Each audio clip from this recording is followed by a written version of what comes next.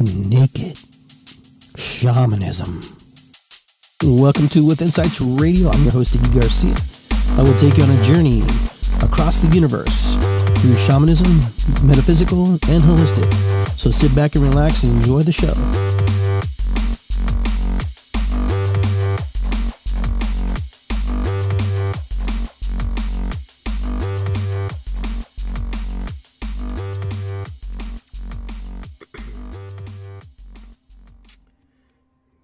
Good evening, my friends. Welcome to Iggy Garcia Live. I am Iggy Garcia. Hope you can join me here for the next 45 minutes to an hour. Just going to be sharing my thoughts. And wow, it's incredible that we're on episode 150. Time sure just accelerates, doesn't it, when we're doing this work? Just when you think you're able to,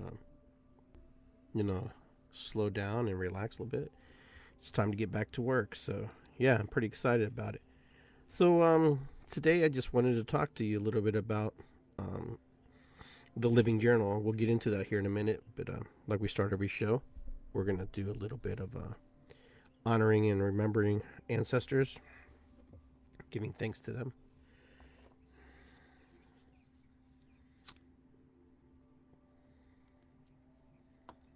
I hold this candle, I give thanks.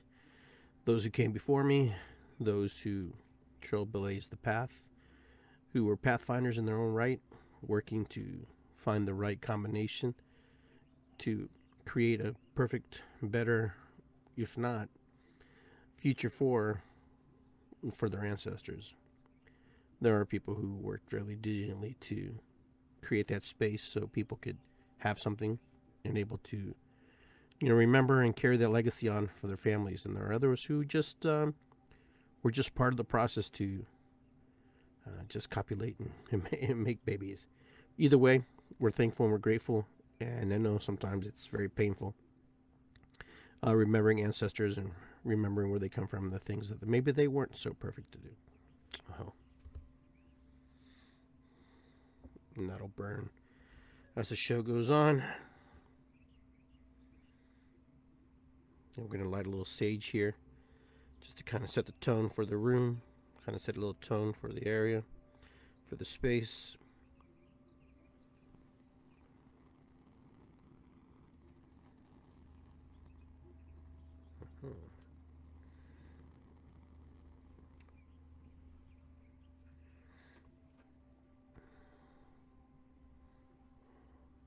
What is above is below. All of us in the middle, working hard to do our thing. Take the smoke into our eyes, so when we see all the beautiful things. Take the smoke into our mouth, so when we speak all the beautiful things. Take the smoke into our ears, so we can hear all the beautiful things. Take the smoke into our heart, into our spirit, into our soul, so we can be one with all the beautiful things in the universe. Oh, thank you, ancestors. Thank you, Mother Nature, for these gifts as we're moving along. Having a little coffee. I know it's late, but just kind of needed it tonight. Just kind of wanted it. So, all right. So I hope everybody's doing well. The comment lines are open. So if you want to share comments, say hi to everybody. You're welcome to also partake and participate in this. It's good to be here. So I want to thank everybody for joining us and being with us, and those of you who are staying up a little bit late to hang out with me, I thank you. So for many of us we have a lot of trauma in our lives. We have a lot of things that hold us back, a lot of things that put us in a state of mind where we're at right now as human beings, where we are who we are because of the people and the influences and, in the projections and the judgments that people have put upon us. Now, some of you probably are strong and now you've moved on from that and you're in a better place. But some of you are not. And some of you are working through the process, and I get that. So that's a normal thing. But there are some of you who are looking for answers and looking for ways to move through this. Now, I'm not here to discount any kind of medical help or anything like that. Psychiatrist, psychology. I mean, those all have their place, and if that works for you, then do it. I'm here to say I'm just here as a minister of a Native American church and a minister of the Condor Eagle Society, and as I do my work through shamanistic practices, I'm here to share with you shaman practices about how things are done. Now, some of these things are of my own creation. Some of them are through spirit. Well, all of it's through spirit, and some of it's teachings through my family, and some of them are a fusion of things that have come together working through the process of learning from other teachers who have, laid the groundwork for me, who have done work, deep work in connecting with spirit. So I want to say hi to Anna Maria. I want to say hi to my Uncle Mauro, Jose Garcia Lemke, who's listening to my show. Hola, tío. Mucho gusto verte ahí en el internet. Acá y en Facebook. Estamos haciendo mi show. Que siempre hablamos de cosas de shamanismo. Y hoy día, viva Perú. Hoy día es la día de las patrias de Perú, the bicentennial. Today is Peruvian Independence Day, and it's our bicentennial year. So I want to say hi to my uncle there. So hopefully we're able to move forward. So what does it mean to heal? What does that mean? What does the purpose of healing mean? Because for a lot of us, healing is maybe what we want and maybe what we don't want. There's some of us who benefit from not healing. There's some of us who benefit from carrying that trauma, that embedded system inside of our body forever, so we can feel that and have some kind of crutch and use it. And for some of us, it becomes our story. And for some of us, it becomes who we identify with and who we tell the world, hey, this is what happened to me. This is who I'm. That's not you. That's a version, a piece of you that was trapped and frozen in time. Okay, but a lot of us carry that burden, thinking that we have to own that. And if we don't share that story, we'll forget. But like I've talked to you on many shows, the more you tell a story, the more it changes, the more it becomes different. And there's sometimes we keep adding to the story, changing the story, and the story goes on and evolves into something else. But in shamanic practices, what we try to do is we try to dig deep inside and travel with somebody. There are all forms of shamanism.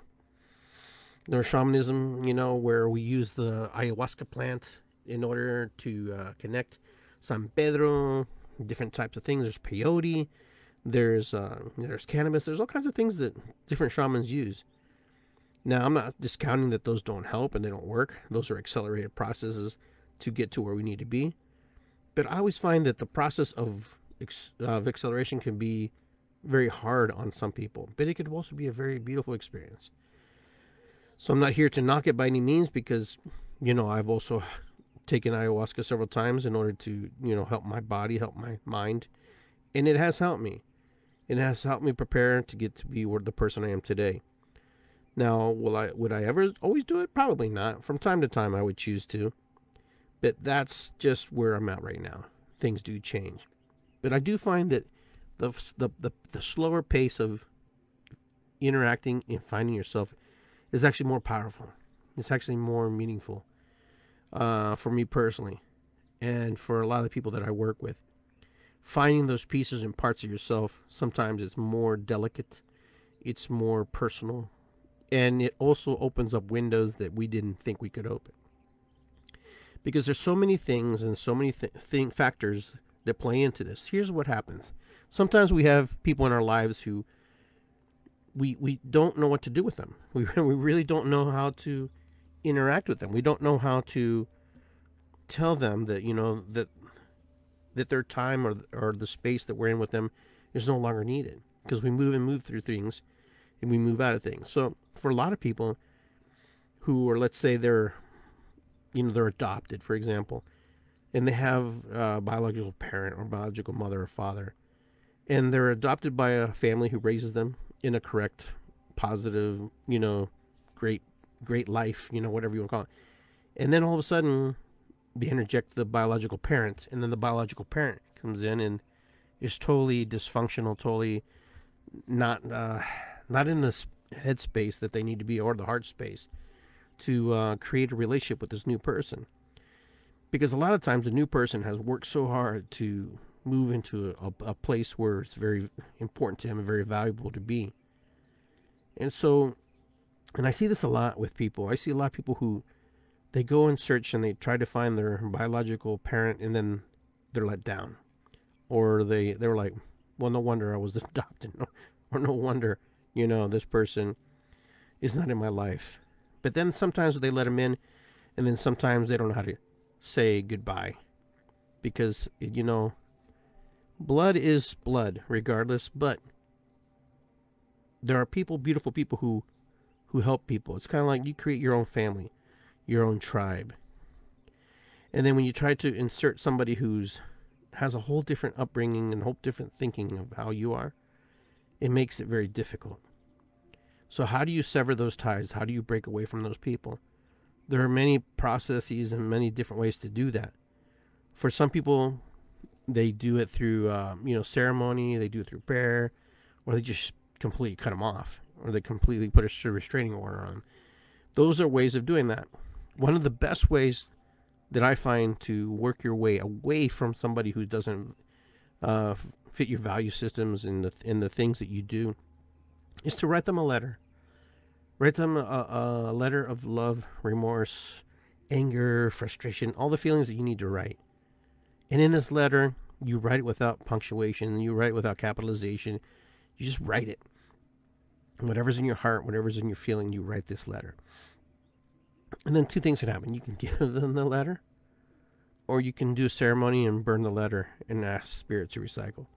Does it work? I believe it does. I've seen a lot of good things come out of it. Because it helps you, the person who's trying to heal, because all healing is self-healing. We all work to places where we want to heal our pieces and frozen parts of us. So the topic today, my story, is to share with you the living journal, which is, I believe, is very powerful medicine. It's something that's used in the shamanic practices, and it's probably used in a lot of different other modalities as well that maybe I'm not aware of, but I know I've heard people talk about journaling. But this particular journaling is done in the format of, number one, getting yourself a journal, okay, and just free writing, okay. This journaling, what happens is, in the living journal, this is a journal. This isn't about memories. This isn't about what happened to you. This isn't about how or when or what happened. This is actually a conversation with yourself. Where you start, how you start is going to be up to you. You can start at the beginning, in conception. You can start at the end, at your death. The thing about this journaling is that you talk to the part of yourself. You talk to the child who you are. Because time is an illusion. Time is a linear point, but it has many branches. Has many branches that break off. And all these little branches that break off are different potentials and different futures, different paths that happen. Now, the things that happened to you in the past may look like they're in a straight line, but events in your life, when the things happen, you fall off this path and you go down, or you go up, or you go sideways, or you branch this way, which creates a whole new timeline for you. It creates a whole new version of yourself. As you progress through life, you can find your way back to the original timeline, but sometimes it's difficult because we created such a life in the timeline that we've been pushed into because of our trauma, because of our feelings, because of emotions. And for me, this is truth. This is what I feel, and this is what I believe. This is what I teach. So the living journal is a journal of you communicating and talking to yourself. My suggestion is that this journal is that you write it as if you are you talking to you in the future or talking to you in the past, having a dialogue and conversation. And it's also free writing because I don't want you to think or process too much about it. You'll be moments where you'll freeze and you'll stop. But this is about free falling and free talking to yourself.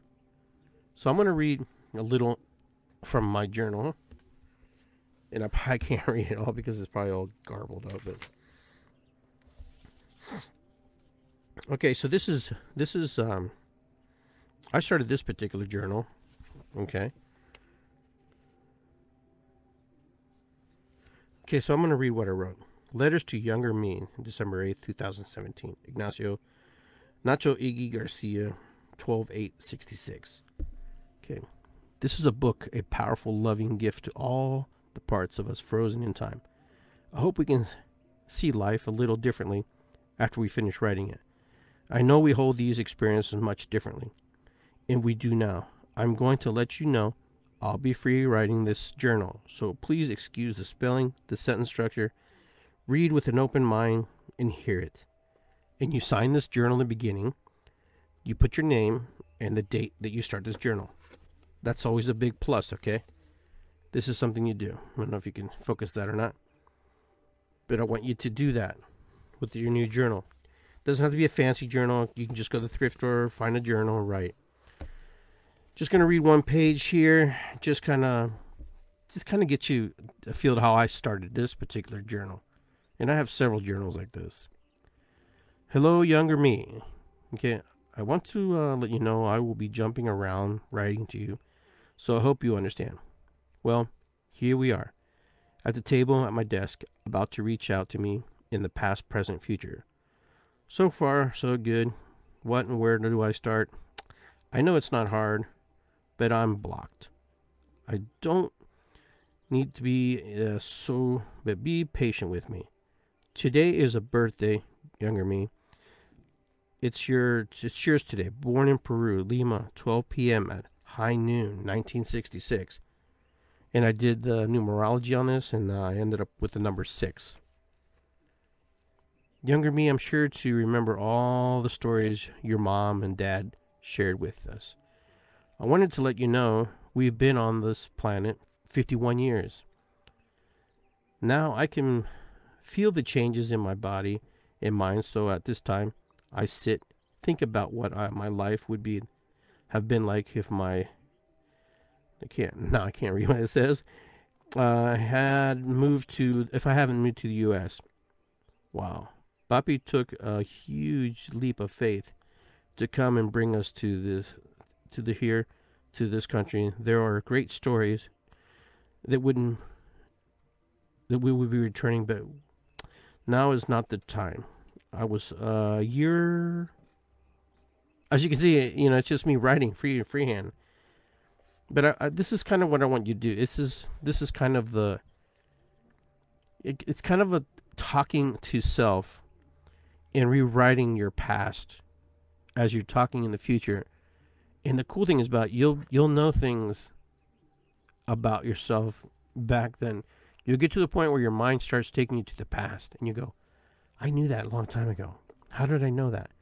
It's because in the future, you wrote the story to yourself. And, it's kind of weird. It's almost kind of spooky to some degree. And, I go on and on. I talk about just my day. And so I talk about when my parents passed away, explaining to them. It's just really powerful medicine. And I stop a little bit and I pause a little bit because the feelings that I get after I write this is of clarity and understanding. And so I'm gonna read a little bit about an actual conversation with myself. And I want you to understand that when you write a conversation, when you're in the present moment, you use one color ink, and the second part you use a different color ink, so you can distinguish it when you come back later. So the blue, for example, is where I'm at in the present moment, and the green is the past me, which is really me in present moment, having a talk with myself. So here, we'll call Iggy the present, and Nachito is my name in Peru when they used to call me as a little kid. Iggy didn't come so much later. Okay. Can I talk to you? Yes. Change the color of the pen. Okay. So that was a message I got when I was talking to this. Now, this is something that I didn't do before. This happened today. So this is why it's a living journal. This is why it's always evolving. And it says, I like the green. I like green. Go with it. Last time I reached out to each other, I met an old woman in the apartment. Okay, so there was a story where I talked about an old lady who was in an apartment. And she was locked away in her apartment. Would look out the window, and all the kids would get freaked out, and they'd all run by and try to run past her window. And if she saw you, you'd be frozen, or she'd take your soul. I remember something like that. So yes, I remember. Did you read my letter to you about Mommy and Papi, which I was talking about their passing? And my version, and this person's 8, so I know this person's 8 because we had the dialogue about it. Said, I'm sad. Made me sad to know this is at such young age. I took them to see such a strong, powerful people, and they're all trying to make things good, as Rosa, which is my sister, and I play a lot, waiting. And from what it's worth, we are not allowed outside in any way. This is a little boy talking. We are like the little old lady looking out the window, trying to feel and connect with life in the time of old and youth. And I say, hey, I hope you're not influencing writing. And he said, ha ha ha, no, silly. I'm you at the times come. Let me see. I'm you at the times came back to in this space when you were me at this age. How old are we? I'm 8. So what's happening is I'm having this talk about my life to myself, about what I was doing when I was 8. And the cool thing about it was there was a point where we talked about the little old lady in the window and how she lived her life. And I actually met her at one point in my life when I went up there and had the courage to walk into the apartment, knock on her door. That's another part of my story. But the irony and the similarity was my parents worked every day, and they had 2 jobs, 3 jobs. And then we come home from school, and then we would look out the window just like the old lady. My sister and I, we would look out. We weren't allowed out of the apartment because, well, of course, there was no supervision. You know, we were young, we were kids, and knowing me, I'd get into trouble. So the amazing thing was the parallels of that story with the little old lady and myself, how I was in the window looking out and how I observed her, which brings me to the point where we are all one and we are all connected and we are all part of this grand scheme, this universe, and how things work out. And I found it really interesting because the story that I share with myself, it's very deep. And to actually talk to a version of yourself and to have a conversation with yourself in this first, third, second, person, whatever you want to call it, whatever it goes, however you want to do it, it's pretty interesting. It's almost like you become you at that age, communicating with you in this age. And this is all in writing. And I also recommend that you put on music, which is called if you go on Spotify, or if you go on iTunes, look for music for concentration, music that helps you concentrate. Meditation music, I try to stay away from that as much as possible because that takes you in a whole different frequency, a whole different beta, theta, and different types of feelings. I want you to go into music that's more not really a trance, but kind of keeps your emotions going. So that'd be more like piano music, different things like that. So look for those kind of musics to help you when you write. Now I'm going to tell you, when you use this music as you're writing, you could get very emotional, very sad, very triggered, and you get very joyful, very, whatever. You'll feel it. But that's the whole point about the living journal. The living journal is about connecting with yourself, connecting with higher self, lower self, middle self, past self, present self, future self, projecting yourself into the future, projecting yourself into the past. Now, the cool thing is that you have a lot of these answers about what you're writing. And when you start writing this, it's going to kind of freak you out a little bit, because you're going to go, oh my gosh, I remember that when I was little. You know how little kids know things, and little kids go, they just have the answer. Oh, I know when that person died, or I know when I moved to this place, I know when we're going to be doing this. It's because there's people who work on the processes of living journals, people who work on writing stories and remembering things about their lives, people who are working on healing the traumatic emotions about themselves. And so what happens is, in this timeline, we feel the energy, we send it back, we're rewriting the story. We're giving ourselves an opportunity to rewrite it, or to at least observe it. As a child, I remember saying some crazy stuff, and I'm like, man, what's that mean? Everybody in my family thought I was probably crazy or weird, but I was crazy and weird. But either way, the thing is because I'm in communication with myself. The story of my birth is really a bizarre one. In the scheme of all things, I'm pretty fortunate to be alive. I'm pretty lucky to be here talking to you. When my mom had her surgery of her appendicitis, there was no guarantee that I would survive, because they took me out of my mom and put me in a solution, a bathed solution of heat, warmth solution inside the embryonic sac as they operated on her, because her appendix was ruptured. And, that poison goes through your body.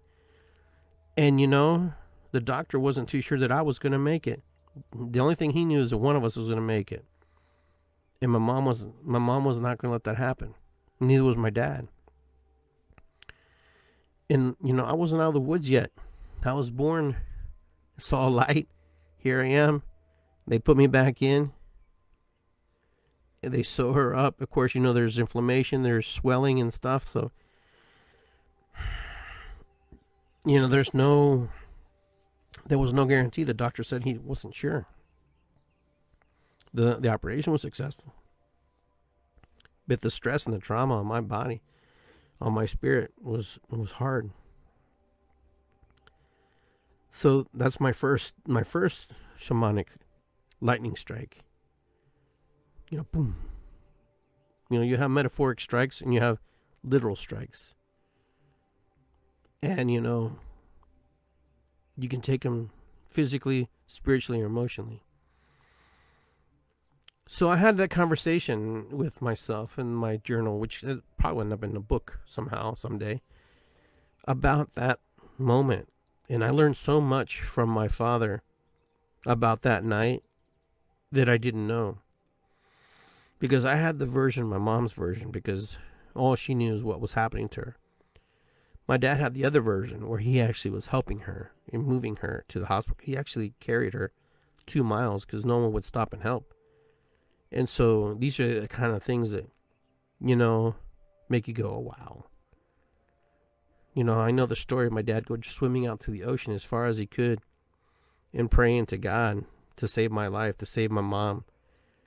What promises he made to God, and what promises he made to whatever he made, for our survival. He did it. Now, my parents are both gone. They passed away within 10 months of each other. My mom, it's been 3 years, and my dad too, just because of the months that fell in. So this living journal is a way for me to also reconnect with pieces and part of myself, and to work on the stories and the little things that sometimes you may leave out, to fill the gap. There's some reasons why I did certain things at a certain age for a certain reason. Because, if I hadn't had this dialogue with myself, with this living journal, I would never known. I would never been able to connect with that. And that's what I found very fascinating about the living journal process. Now, the living journal can be done with people who are still alive, people who have transitioned. You can have conversations and dialogue with people that you love and care about. Now, it's not a spell. It's not you creating something that's not there. It's you just having dialogue. So when you actually have dialogue with that person, you're able to focus and harness that energy. Now, if somebody who transitions, someone who's passed away, and you write this living journal, well, you invite them to the space like you do anything. and write and share with them. And then what happens is you'll actually connect spiritually through spirit, through Great Spirit, through God, through the universe, and they will manifest your pen and you will write the words that need to come out. Now, I don't know what you're going to write. I'm not sure what you're going to connect with. But the cool thing is that you're going to be writing something. Something's going to come out. Something's going to be there. And something's going to be shared there that you probably didn't even know you were even possible. Now, regular journaling is just putting down your thoughts. This is a living journal. This is something that you are actually in communication with. It means that it's always changing, always evolving. And you're talking to, and when you go back and you read this, you'll just be like, you'll be laughing, or you'll be in tears, or you'll be in awe, because my God, did I write that? Wow, that's amazing. That's the things that I've written. Excuse me. Pardon me on that. But you know, the thing about it is, you know, the process is nothing new. It's just something that's just been revamped and reorganized. But this particular project that I've been working on, it's been really good for me. And it'll be really good for you to heal those pieces apart. Because you know what? Sometimes we have to talk to ourselves and trust ourselves. Now, you can write this in different versions. You can also write this in different versions, like different ages, talking to different ages. Doesn't have to be your 54-year-old person, which I'm talking about myself, to your 8-year-old. You can skip around. It doesn't have to be a methodical timeline, day by day, step by step. Because, number one, you'll get bored. Number two, that's not how the spiritual timeline works. That's not how the timeline that I'm talking about works.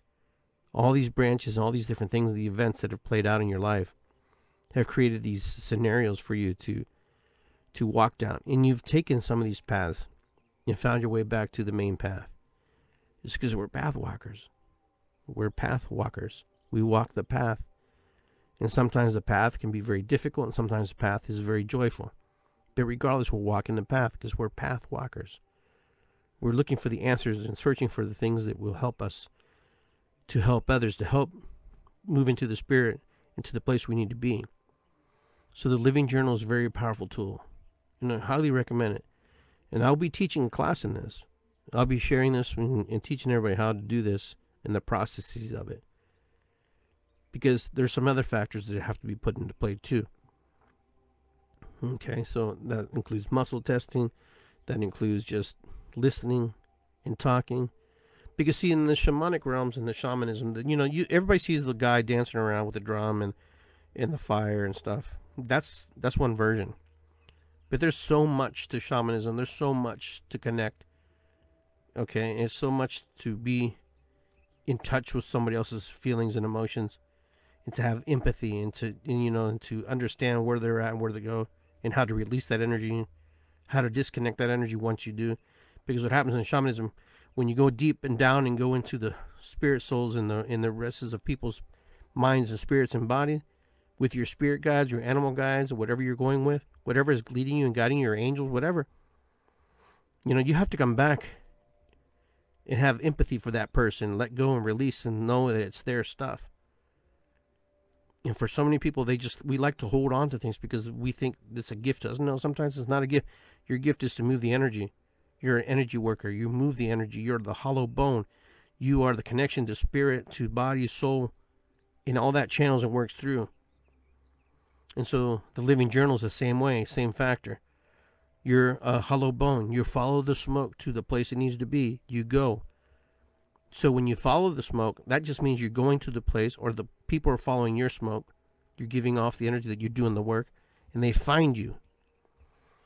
You'll find great teachers. You'll find great students. You'll find great connections when we pay attention and when we look for the signs. Now, the signs look for us as much as we look for them. Now, it's not about just looking around. It's not like that. It's a very subtle, very gentle kiss on your head, on your forehead, your cheek, a tap on the back, a whistle, a hug, You'll just know. You'll know when it comes. And that's what's important about this living journal. You're constantly writing in it. Now, you can take breaks. You don't have to write it all continuously, all the time. But I do recommend that you have discipline in your work on writing in that. Now, you should have two journals. You have your journal where you just vent and you just write down whatever you feel, because that's important to have as well. But this other journal is not about venting, per se. It's more about communication with you and talking with you and sharing with you about how you perceive that moment in time and how you're perceiving the world right now and the things that you see. Sometimes the other version of yourself doesn't want to hear your crap. It just wants to hear the story that you have to share, because sometimes the little person wants to say, hey, you know what? I fell down, scraped my knee, and you're going, oh, well, this happened in the world, blah, blah, blah. And the look, he's like, I don't want to hear that. I just fell down, scraped my knee. Can I tell you how I scraped my knee? I fell down off my bike, and I was riding really fast boy, and I fell. So that's what I mean when you work in the living journal, is to connect with yourself and understand yourself and hear yourself. Because sometimes we don't hear ourselves. We don't listen to ourselves. We second guess ourselves. We don't trust ourselves. Or we become so hard and alienated from ourselves that we don't even see ourselves. So how do we see ourselves? Well, that's a great question, isn't it? If I had that answer, none of us would be listening to my show. But the thing is to find little steps and little practices like this. Connecting with different spiritual leaders, connecting with different healers, until you find the right fit for yourself. Because it's easy to just jump around and just find. You who are healers, those of you who are working to be healers, what I ask always of people that I'm getting ready to work with is to find the magic all over. Connect with the people that you feel with. And if you feel like you still need to connect with me, then come back. We'll work together. Because most of the time, it looks like you want to work or you want to be connected to me, but that's not necessarily true. It was just an engagement, a meeting, an interview. But if you do work and you do connect with me, it's a story, it's a path, a walker's path. A person who's working through their path, working through the energies that's in front of them, connecting with the animals, the birds, the things seen and unseen. We can't be blind, because the world is truth. It's real. It's a living thing. And she does what she does. And she holds a lot of energy. She holds a lot of space for us. And, this process can be done with the earth. A conversation with Mother Earth. But a deep conversation with yourself will heal many wounds. I'm sure of this. You'll find newfound energy. You'll find newfound visions of yourself. Remember, there's another part of you in a different reality that is actually doing some amazing things. If you don't believe in interdimensional beings, or you don't believe in dimensions or different planets or different versions of yourselves, well, there are branches of our universe that we've gone off and created new versions of ourselves. The prime version of yourself is probably right here. This is Iggy Prime. But you always have that thought that something else is happening someplace else. But in that universe, there's somebody else thinking, well, someone talking on the radio. I would like to do that. To believe that we're just one being in the whole universe is a very arrogant statement. Because if we're looking at ourselves as being the only beings in this world, you're discounting that creation makes everything like us look like us, which is not true. There are probably things that don't even look like us, smell like us, taste like us, works like us. Could be gas, smaller, bigger, microscopic, doesn't matter. The universe is full of living creatures, Just because you didn't see it, just because you haven't been able to observe it, doesn't mean it doesn't exist.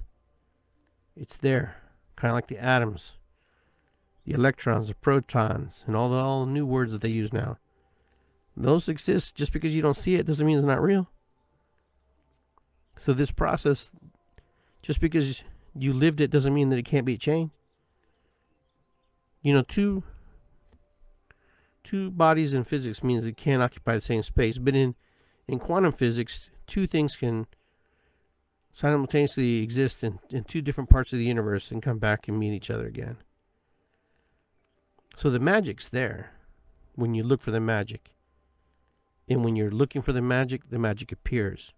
When you're not looking for the magic, it doesn't appear.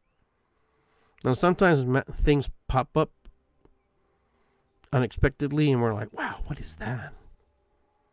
What is it? It's the universe.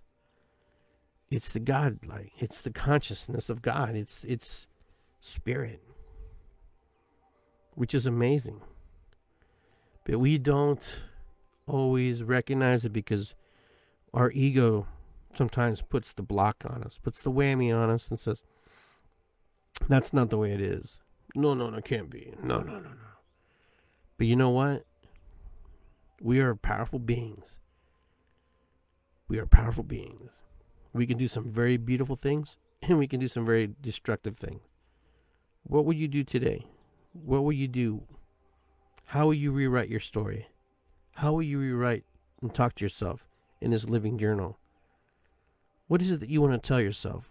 What is it that you haven't told yourself?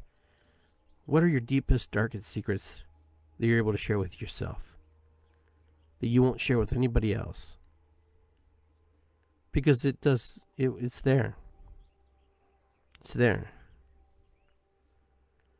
So I challenge you to write this journal. I challenge you to talk to yourself. If you need a little help with writing it, you let me know. I can help you. I can help you get back on track and help you get to that point to help you write the stories about yourself. Your memoirs of you. The living journal. So I want to thank everybody for tuning in, everybody being with me. I hope you got a little information out of this. I hope it helps you a little bit.